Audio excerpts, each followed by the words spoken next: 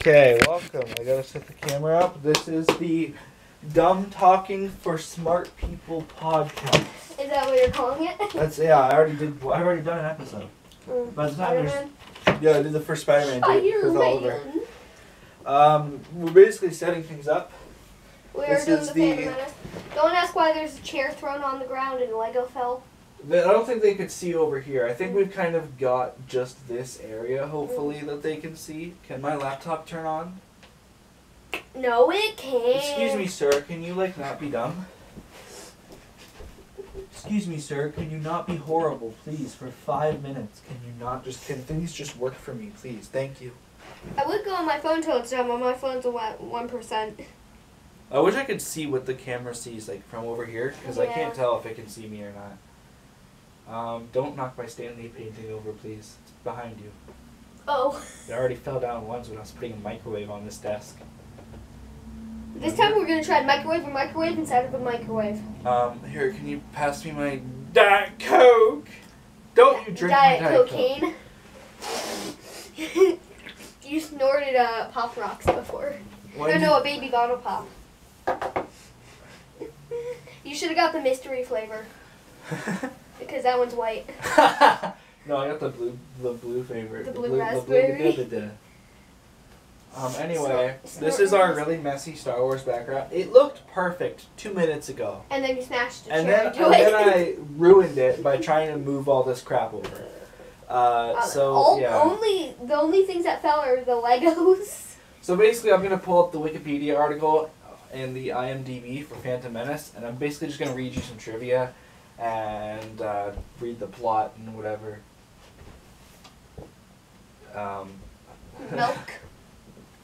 But yeah. Your laptop on? It's loading. Give me 5 hours. But yeah, we took down the Spider-Man display I had, and we made a nice Star Wars one. I'm going to have to do a better Spider-Man one when I do wait, Spider-Man I don't think 2. they can see the giant stuffy. Yeah, we have a giant stormtrooper. I think they can. Hopefully. I don't know. It's beside me almost. Mm-hmm. I really hope that they can not see how terribly trashed this room is outside of you this got just a bag on your bed. Yeah, this is what I do to cover the. I use this to cover the ugly.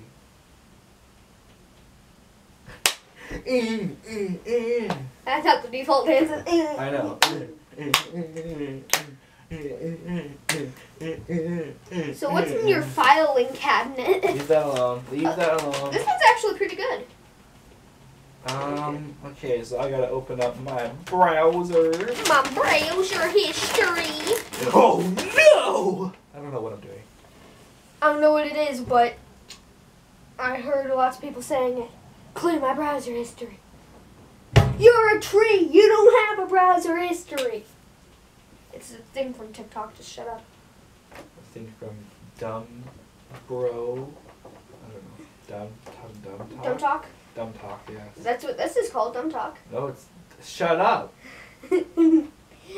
What is this called? Dumb Talking for Smart People podcast. Yeah, so Dumb Talk. So Dumb Talking for Smart People podcast. The short form is Dumb Talk. Or is it Smart People Dumb what? Dumb Talk. Is it Smart Talking for Dumb People or Dumb People for Smart Talk? What? What? I think we figured it out. So people for smart talking. Dumb people. We do a little trolling. Smart talk or dumb talk. Okay, this computer's so slow. Can you not be a dumb? Can I tell you something? Welcome to the ranch. The ranch. Mermaid Phil. I like cheese. I like fleas. I like how you don't, you're just sitting there staring at the back of my laptop. This page isn't responding. It's just the new tab. Why? Why is this laptop such Dumb a talk butt for licker? smart people. This is such a broken... Or is it smart talk for dumb people? You're so broken. Why are you so broken? Why are you broken? Why are you broken? Why are you terrible? Why? Why?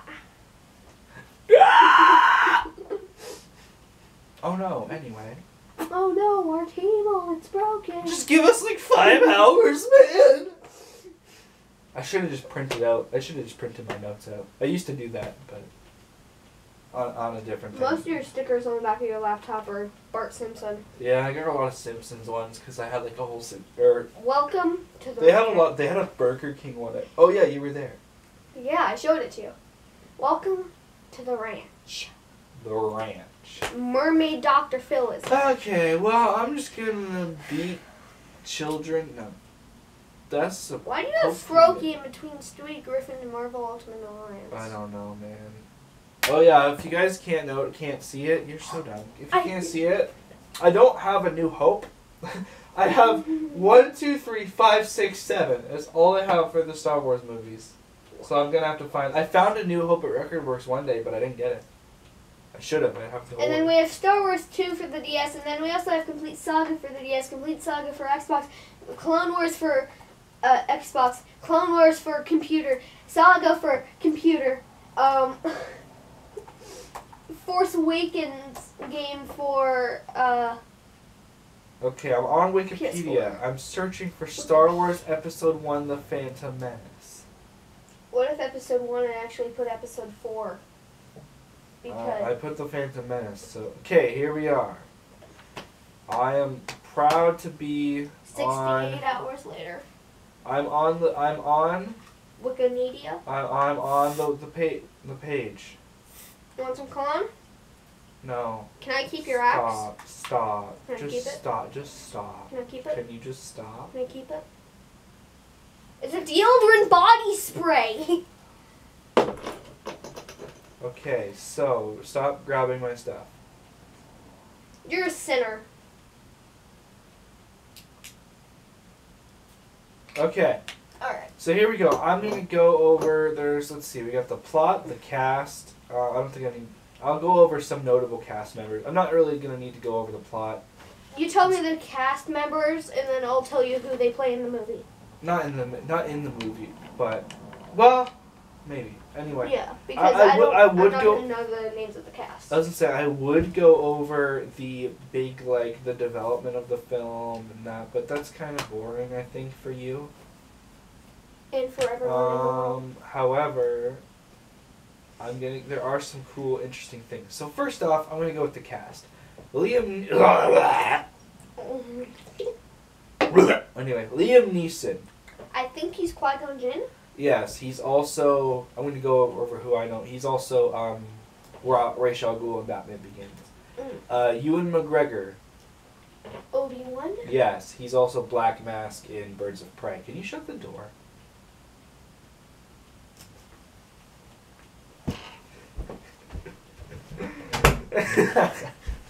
The way I slowly got up. Yeah.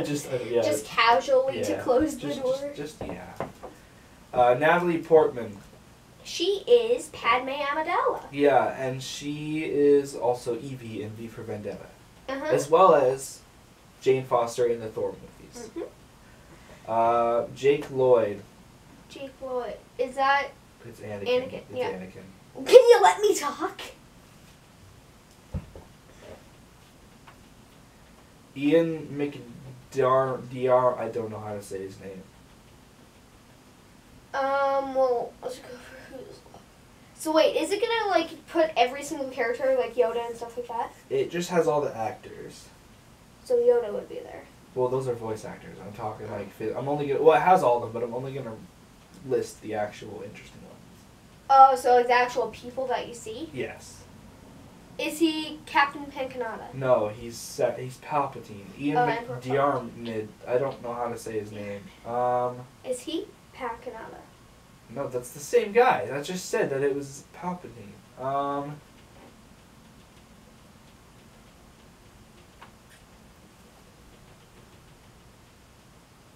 Who's this guy? And then I don't think there's anyone here specifically who would matter. Let me see. No. Just tell me Samuel L. everyone. Jackson.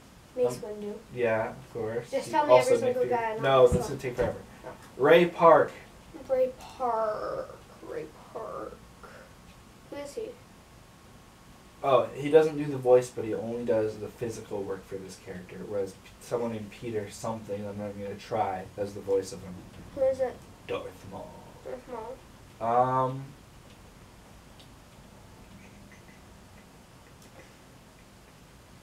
Keira Knightley's in this. I didn't even know that. Keira Knightley.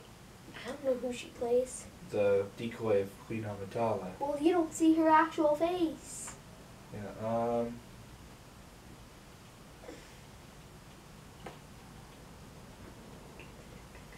And that's it. That's really the only interesting ones. Other than Captain Pincanada, but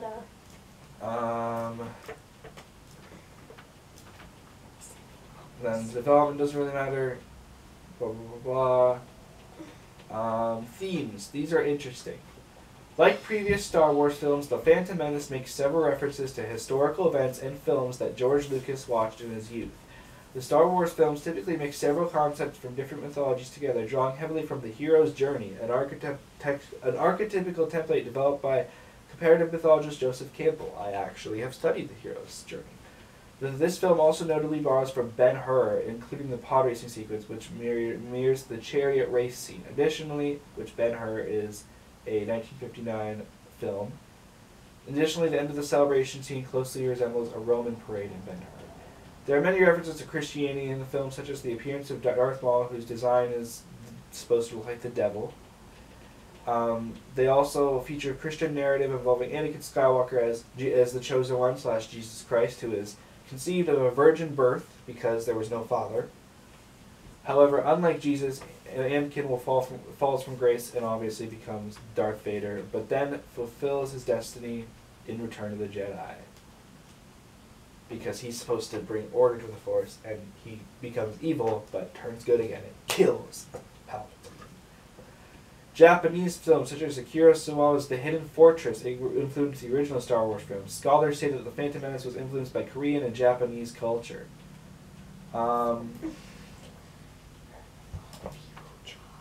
The Jedi practiced Zen-like meditation and martial arts, as did the ancient Japanese samurai warriors. The name Qui-Gon adapts the term Qui-Gong, which refers to the Chinese discipline involving meditation and cultivation of the flow of the vital energy called Qi, for healing, health, and combat. So as with other Star Wars films, the themes about family and hope are featured prominently in the episode Legacy of Disney Gallery The Mandalorian. Dave Filoni explains that he used the use of Duel of the Fates during the lightsaber duel between Darth Maul and Qui-Gon Jinn and Obi-Wan Kenobi represents the fight for the fate of Anakin Skywalker. According to Filoni, Qui-Gon Jinn acts like a father. Get out of here. what? Sit on your side. Why? Because you need to. Towards Anakin because he feels he needs. There's nothing for me to do. Just listen. He feels he needs one after taking him from his mother, having realized that the Jedi shouldn't be opposed to loving care. In the end, Qui-Gon dies, and thus Anakin loses his father figure. Obi-Wan Kenobi ultimately becomes his master to honor Jinn's dying wish, despite his initial contempt for him.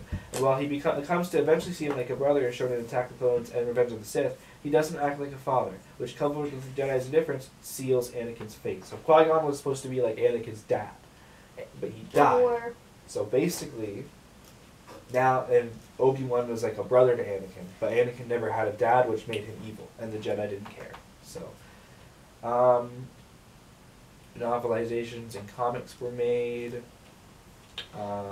There were video games released based off of this movie. A pod racing game titled Star Wars Episode 1 Racer was released for Nintendo 64 and PC, and I believe PlayStation 1, and a pinball machine. So I'm thinking we should totally play that racing game as the PC out there sometime soon. I don't know if we can do it 2-player, but we'd have to try. I've heard it was really good. Probably, and so yeah, and that's really, oh my god, I found it. Okay, so there's obviously the release in 1999, and the home media release was April 4th, 2000 on VHS, and like a bunch of different versions over time. But there was a 3D re-release, which I mentioned while we were watching it together. On September 28th, 2010, which was when I was 4, like I thought, it was... 5? No, I wasn't 5 till October.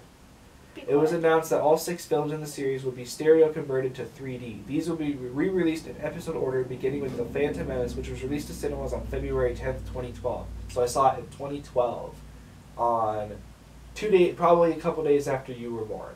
No, It was February released. 10th? It was released February 10th, but I probably saw it 2 or 3 days later. So you would have been like 2 days old when I saw it. Prime Focus Limited did the conversion. Blah blah blah blah blah.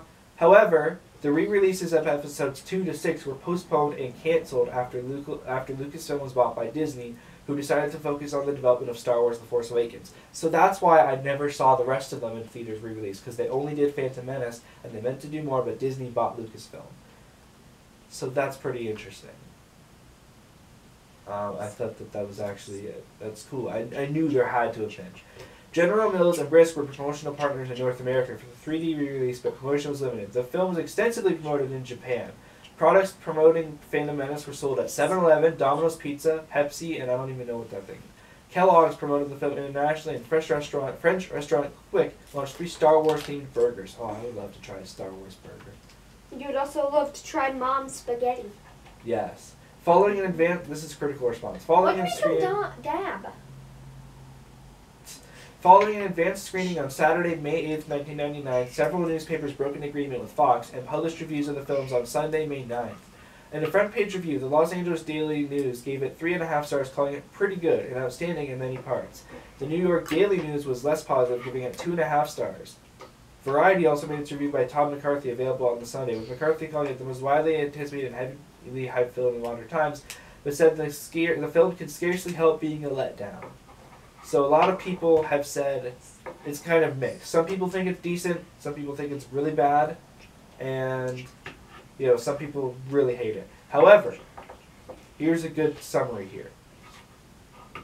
Ewan McGregor said in 2002 that he was slightly disappointed that the film was kind of flat and believed that the next film in the franchise would have much more humor and color. The introduction of midi-chlorians, microscopic organisms that mediate the use of the Force, has been regarded as controversial. Some viewed it as a concept that negates the Force's spiritual quality. I had to take a sip of your drink there. Yeah. Blah, blah, blah, blah. There has been some controversy over whether several Aryan characters reflect racial stereotypes. This is where we get to the racism. For example, the oafish, slow-witted Jar Jar Binks has long, droopy ears reminiscent of dreadlocks and spoke with what many perceived as Caribbean patois reminiscent of Jamaicans. Drew Grant describes the character as servile and cowardly, a black minstrelish stereotype on par with Stephen Fetchit. Yes, Fetchit, that's his name. Georgetown University professor of African American Studies said that the entire Gungan species seems suggestive of a primitive African tribe, with Boss Nass described as a fat, bumbling character of a stereo African tribal chieftain. The greedy and corrupt Nemoidans of the Trade Federation have been known as resembling East Asian stereotypes, and the unprincipled Trader Water has been interpreted as a Jewish stereotype, reminiscent of Charles Dickens' character. I don't want to say his name. What's the name? Fagin. Lucas has denied. It's probably Foggin or something, but still, he's from Oliver Twist.